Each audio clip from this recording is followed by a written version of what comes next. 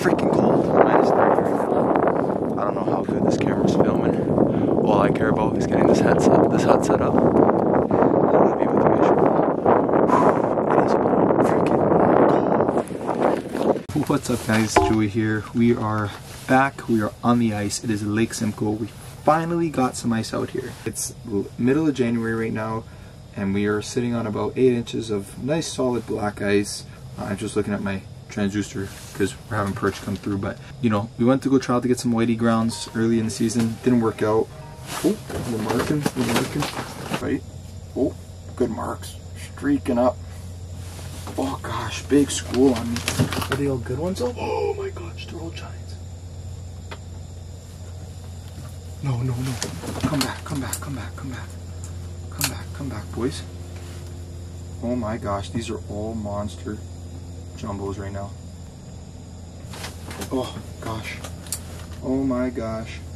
Make it seem like we're kind of like a goby right now. Got one off the bottom. He ate that off the bottom like a freaking whitefish. This is a good one too. Oh, he's a big one. Yep, there's a jumbo. Good one. Ate that off the bottom. Oh no, we're wrapped. We are wrapped. Gotta get down there. Gotta get down there. Go. Gotta get down there. Oh no, they're gone. What? Already they're gone? No, there they are. They're just roaming around. Gotta hit that bottom. We made a real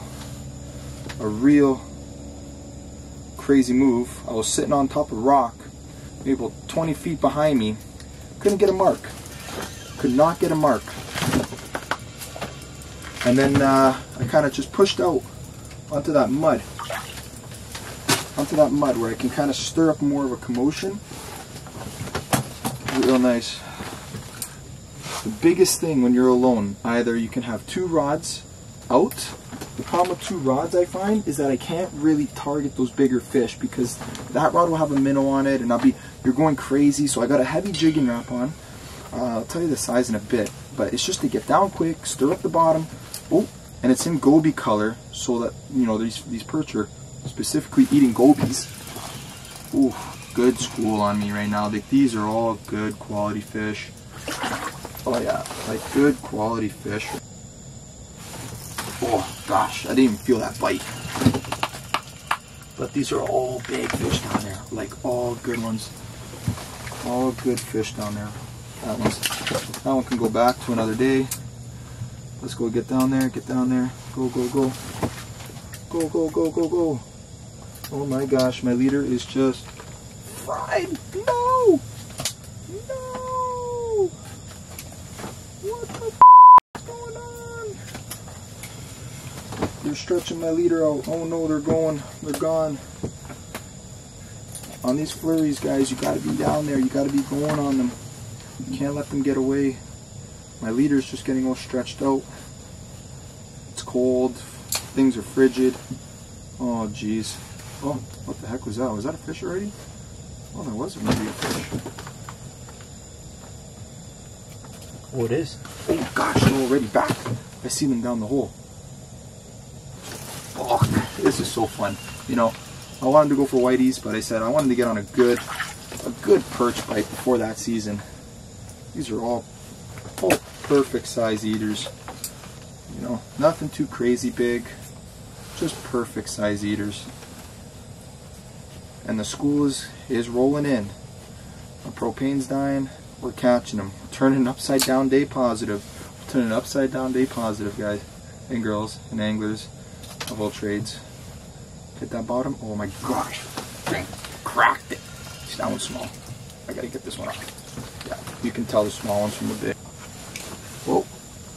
Lucky we got some pinheads. Just that scent, guys. It's that scent. I swear on it. You know, you can sit out here all you want with lures, but I truly believe you get that little bit of a pinhead on, and that scent is what just makes them come. You can squeeze a pinhead in the water. You'll see the scent and the oils just disperse. I truly believe that that's the whole game changer right there. Woo! That was a good little flurry. This is cool.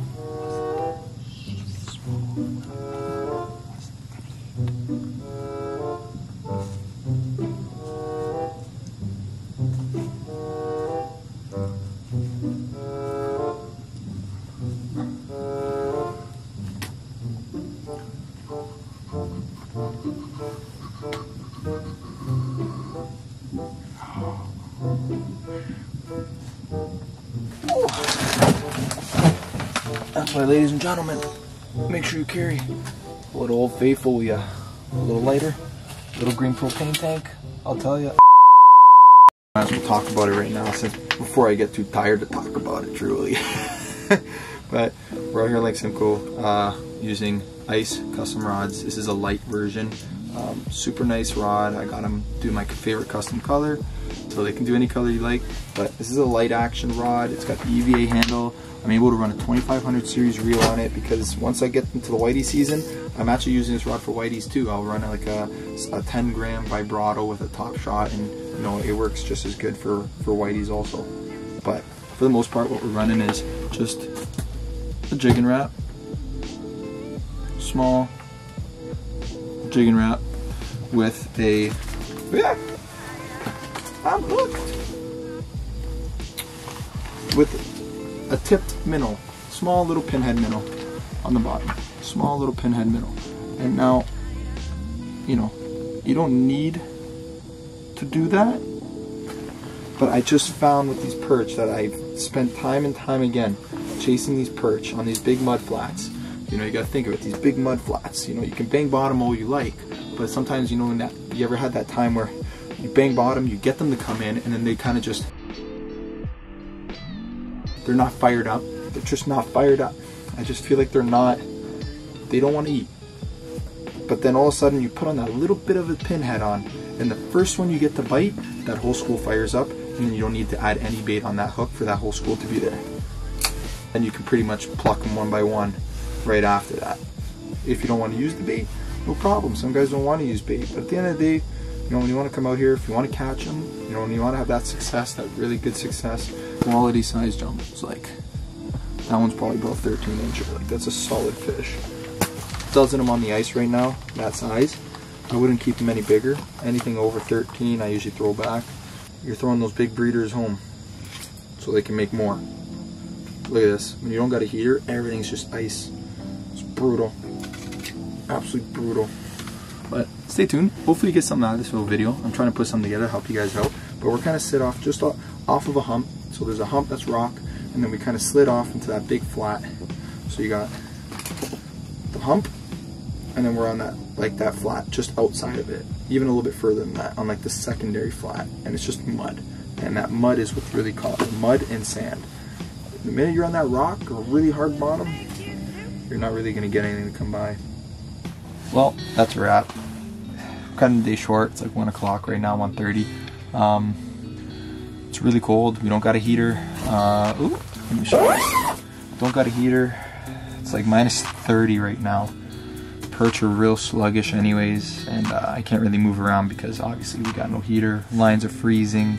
HUD is just frozen. Everything is just, look. Things become a lot tougher, and I don't really like to be out here without no heater just because of safety also. So we're gonna head back in, we're gonna recuperate, we're gonna go get a new heater and just regroup. We need like a whole regroup right now. Sometimes that's what's needed. Early season, work the kinks out. We caught a couple perch today, showed you a couple lures, explained to you what I was kind of fishing. You know, that mud sand, absolute ideal when you're fishing out these perch. You know, we didn't absolutely crush them, but we got a decent amount for a good fish fry. Anyways, stay tuned. There's gonna be a lot more coming this season. We got whitefish, we got lake trout. Stay fishy, stay frosty. Make sure you smash that subscribe button. Okay.